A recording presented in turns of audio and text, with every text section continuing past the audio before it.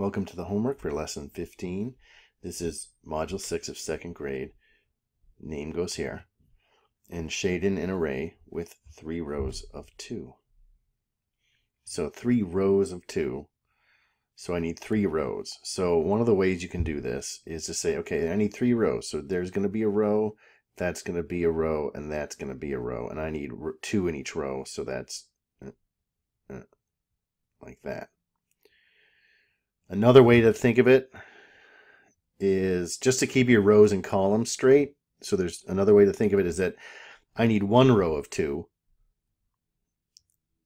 Make your first row of 2, and then keep making rows until you have 3. So 2 different ways of thinking to approach making rows and making sure you're making rows instead of columns. Usually, if you make a mistake, it's going to be you're making rows instead of columns. It doesn't happen that often that you make columns instead of rows. Or you see 3 rows of 2, you might end up making 2 rows of 3, which would be the same mistake as making columns instead of rows. But that's kind of usually what happens in your brain. Now a repeated addition equation for the array.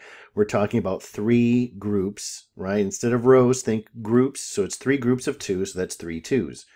2 plus 2 plus 2 equals 6. Now you could also write 3 plus 3 equals 6, because it doesn't say that you have to use this, but that's the way usually you will think of it, is it's given to you as 3 rows of 2, 3 groups of 2, so the rows are your groups. This is the one that I would be looking for if I were your teacher, but I would also take 3 plus 3 equals 6 because it would describe the same array. Shaded in an array with 2 rows of 4. So there's 1 row, that's 2 rows, and now I need 4 in each row.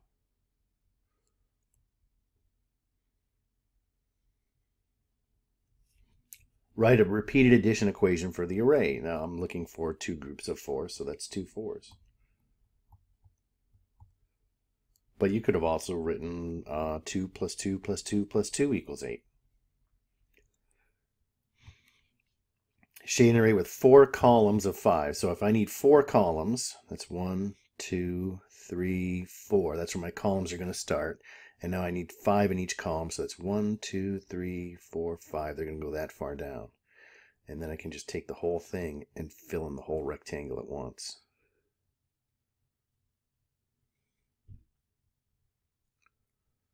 There. Repeated addition. It's telling me I'm looking for 4 5s.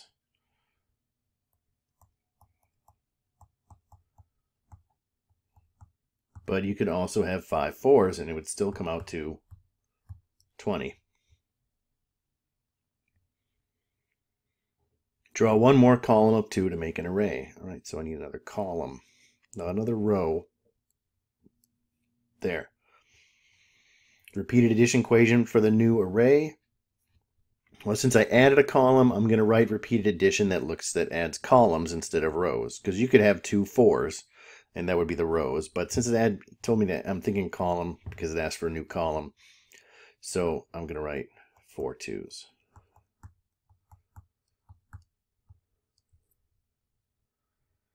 One more row of 3, and then 1 more column. So here's a row, another row of 3, and then 1 more column, which now this column will have 3 in it because there's that other row. And a repeated addition equation for the new array. Well, we added a row and we added a column, so it really doesn't matter what we do here. I'm going to look at the columns. So that's 1, 2, 3, that's 4 3s. But if you'd rather add 4s, you could have 3 4s instead for adding the rows. But either way, it's going to come out to 12. Draw 1 more row and then 2 more columns to make a new array. Now this is where you really have to think about rows and columns and make sure, just take your time.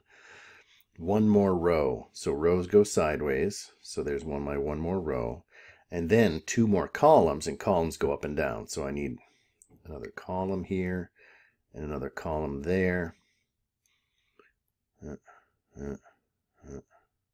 There. And let me see if I can clean up this top line a little bit and make it look a little bit more like a rectangle. I'm terrible at drawing straight lines. I don't know how good everyone else is at it, but I seem to have a hard time with it, and that's about as good as I can get it. Sometimes if I just slow down a little bit, it comes out better.